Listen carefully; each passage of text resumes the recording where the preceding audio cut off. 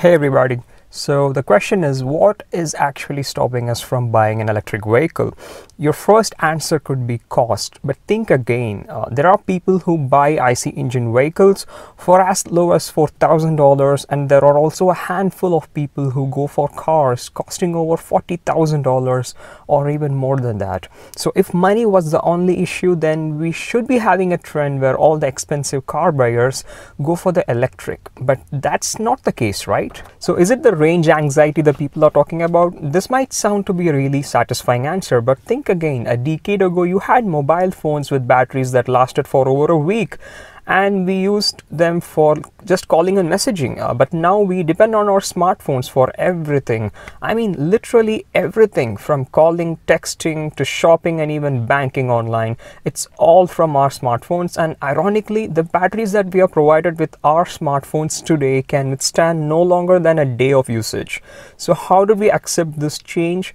It's because we plan our daily tasks, we plan our journeys. We know that we will have a charging socket somewhere or the other, in trains, in cars, in our office, or even in the cafe. Our smartphone's ability to store more than enough charge in their battery pack is no more a concern, and the cost of our smartphones is not something that depends on that factor. So why did this happen? It's because we now have smartphones that can charge more than 10 times faster than what we had 10 years ago. And this is what made us to forget about our need for bigger batteries. Because 10 minutes of charge is all you need nowadays to stay connected for more than half a day.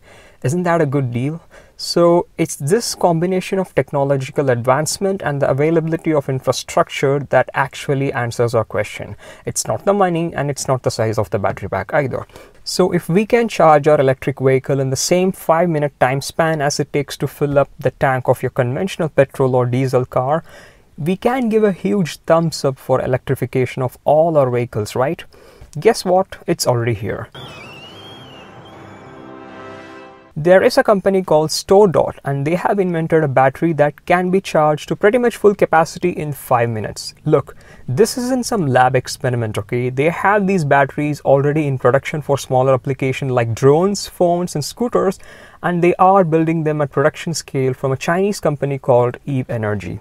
So how does it actually work? In a battery, charged electrons go from the negative anode to the positive cathode through a load, which may be a bulb or the high performance motor of your Tesla. These batteries that are used in our electric vehicles and other applications consists of different kinds of materials, including carbon, which is commonly used for the negative electrode, again which, if you throw too much current through, gets too hot and causes problems. This ultimately limits how quickly you can charge your batteries. StoreDot uses charged nanoparticles in its electrodes in a rather doish sounding material called germanium. And this pretty much solves all the problem. Yeah, it's obviously expensive, but what StoreDot and others are working on is to use the silicon for electrodes, which gives the same effect as using the germanium and is also comparatively less expensive. So there you go, we have the tech and problem solved. Is it so? No. We have only solved one of the two challenges I mentioned earlier. We may have the technology in hand, but the infrastructure part is still under construction, and it's not something that can be achieved in a really short period of time. We still don't have enough number of fast charging stations that can squeeze in that much amount of charge in a really small time span.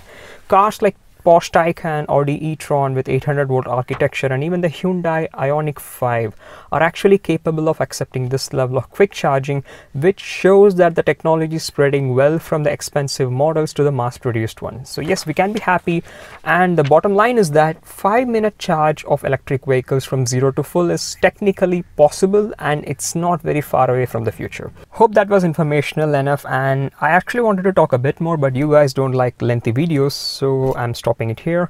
If you like this video, give it a like. If you loved it, subscribe to the channel and stay tuned. See you in the next one.